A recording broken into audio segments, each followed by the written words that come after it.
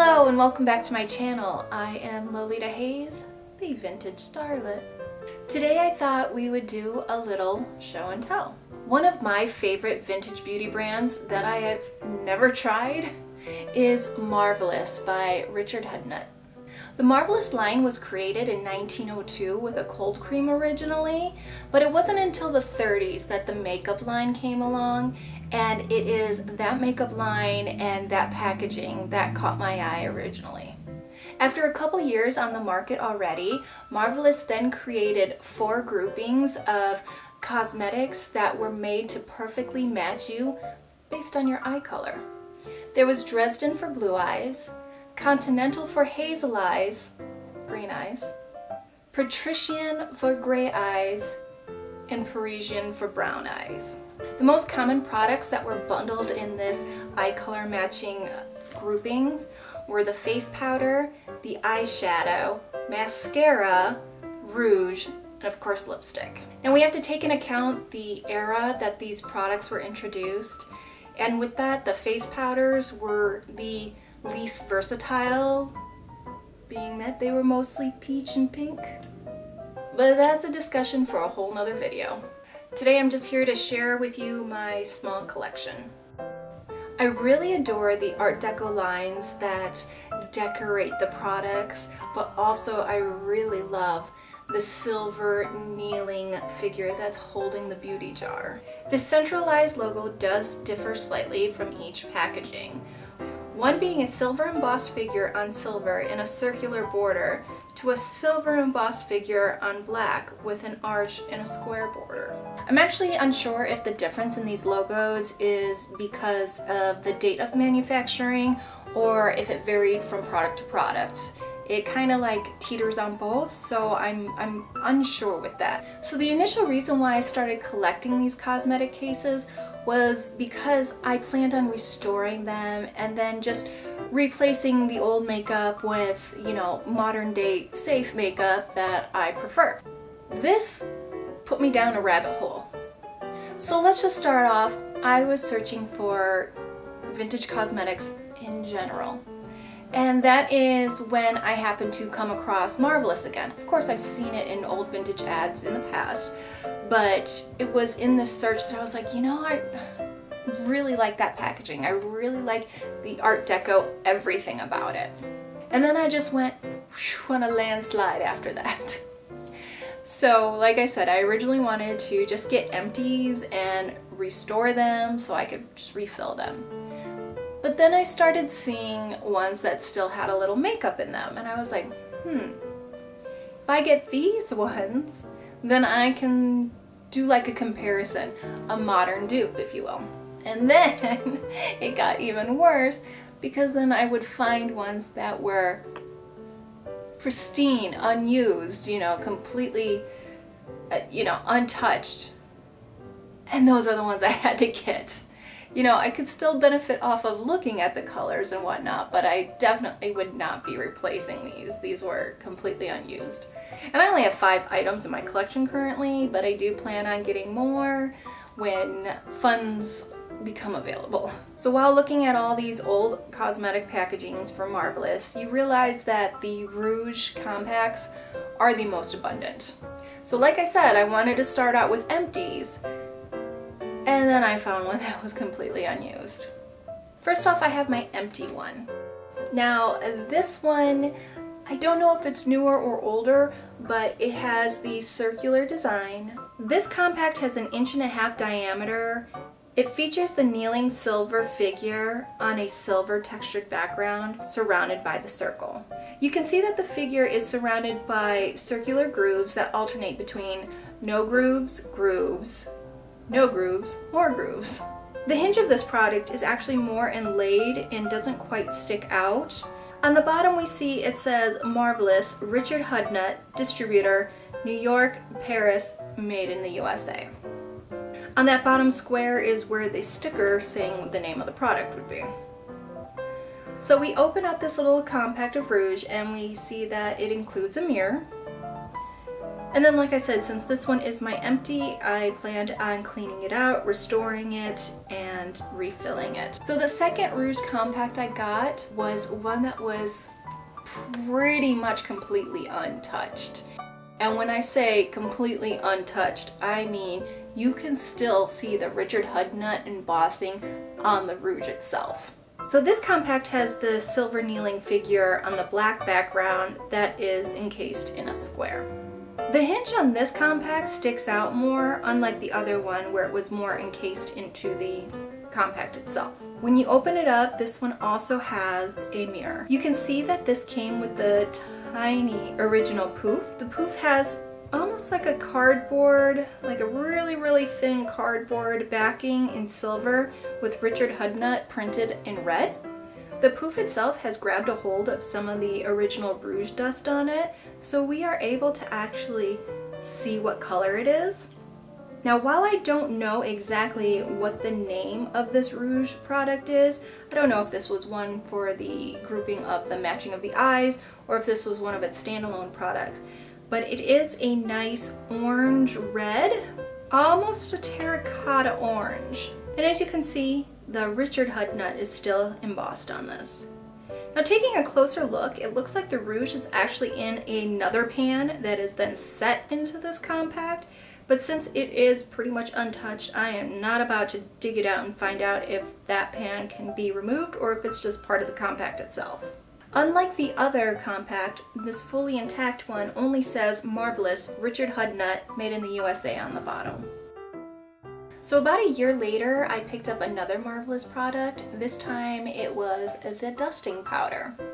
So over the next year, I kind of looked here and there, see if there were any other Marvelous products that came up that I wanted to buy, and it seemed like the second most abundant after the rouge was the dusting powder.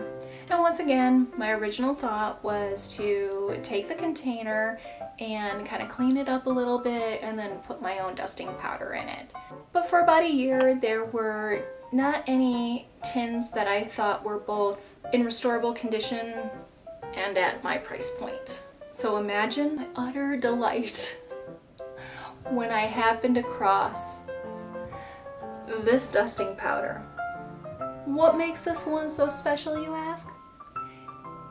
It is completely unused, still sealed, and what I didn't know is it came with an original powder poof and instructions. I saw this complete canister and I knew I had to have it. And when I saw the price, which was so comparable to the empties, I did not hesitate. I hit buy it now. Bam, right there. So like the rouge compacts, this tin features the kneeling figure emblem holding the beauty jar. And the best part is because it is printed and not embossed, we see that she is in fact holding a beauty jar. The outside of the tin features fantastic Art Deco graphic design. The tin says Dusting Powder Marvelous. It also includes Richard Hudnut, New York, Paris. Oh, and the container was made in the USA. When you open up the container, it is a little dusty in there. There has been powder that has escaped over the years.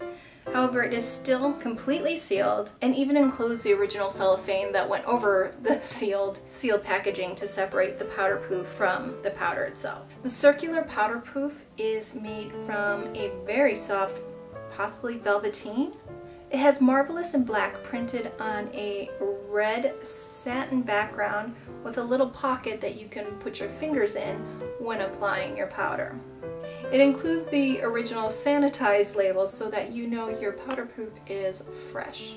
The best part of this product, though, is the information sheet that came with it. This original information sheet taught me more about this product than any of the research that I've done online so far. Well, almost on any of it.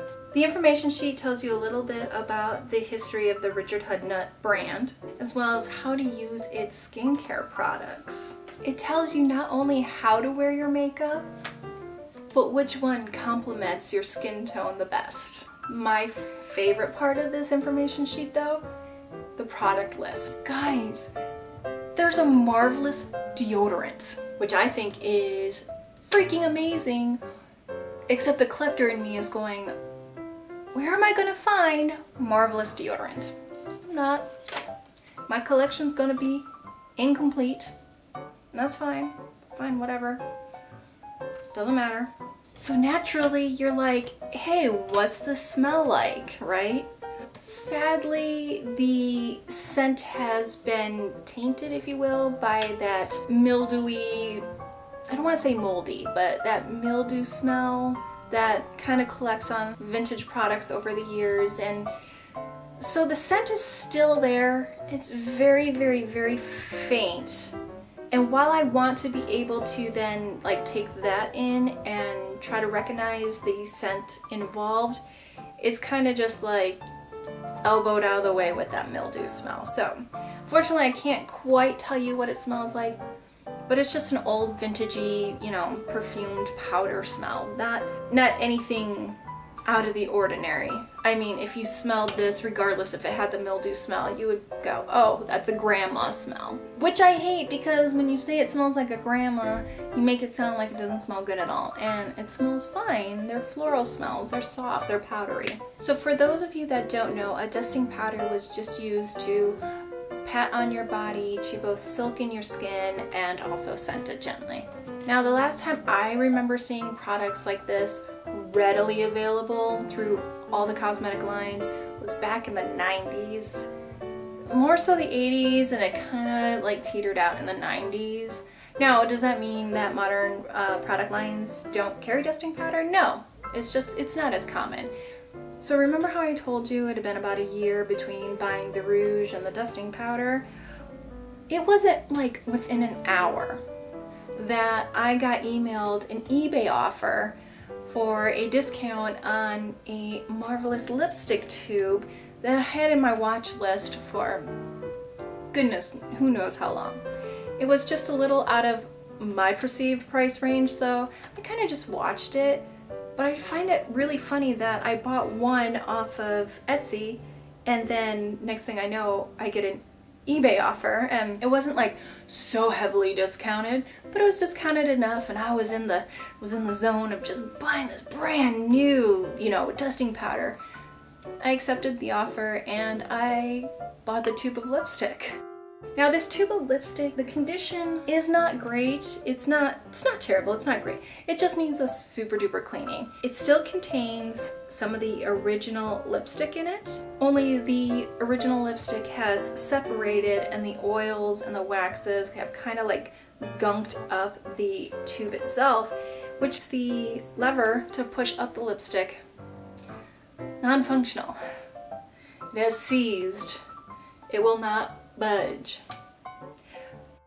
But I figure once I clean that out and give it a good scrubbing, I'm hoping that will allow the lever to move again, so that if I'm ever able to refill this lipstick, that I then have the option of it working. Now, one amazing thing about this particular tube of lipstick is that it still has the original product sticker. So this is fun because I get to match up the color of the lipstick with the product name. This one happens to be the Patrician for the gray eyes. Looking at the lipstick now, remember, it's been years, the product has separated, so who knows if this is the original color, but if it is, it's very orange, much like the non-used rouge I have. So I don't know if they were so matchy-matchy that the rouge would match the lipstick, like in color completely, but if that's the case, that rouge is most likely Patrician for gray eyes as well. So the lipstick case is metal. I don't know if it's tin or aluminum or lead, whatever it's made out of, I am unsure. But this also has very Art Deco lines, which is nice. Very small letters that have been engraved at the bottom by the lever. It says Marvelous, made in the USA.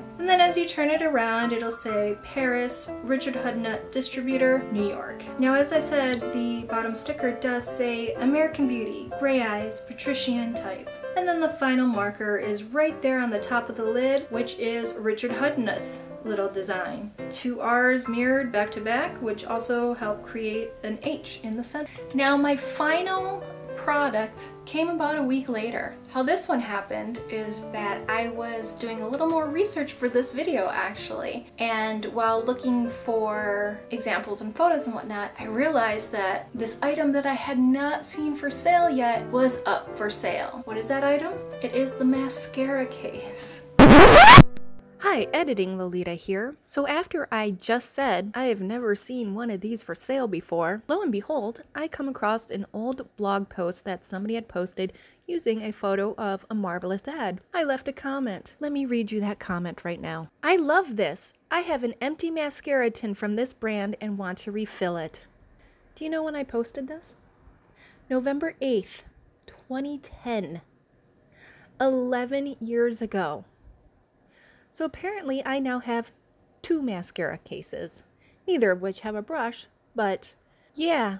So for me having said I've never seen one before, apparently it was my first Marvelous purchase 11 years ago.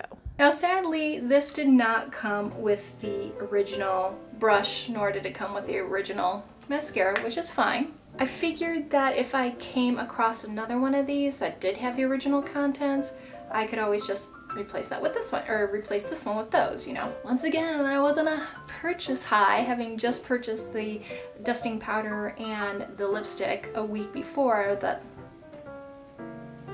buy it now. Buy it now.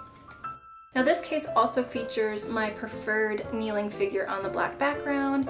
It has the Art Deco grooves that line all of its products. When you open it, it also has a mirror. Now this one has been gunked. I think this mirror is less of a glass mirror and more of like one of those sticker mirrors of better quality. It's like the polished metal that makes it a mirror. So I don't know if this gunk, I haven't tried cleaning it yet, but I don't know if this is the silver being worn off or if this is stuff on top of it. I'll get to that when I restore it and clean it, but right now I'm not going to touch it. The bottom is made out of a heavy-duty molded plastic, which is actually surprising. I figured it would be a flimsy plastic insert, but I understand why they do the plastic bottom.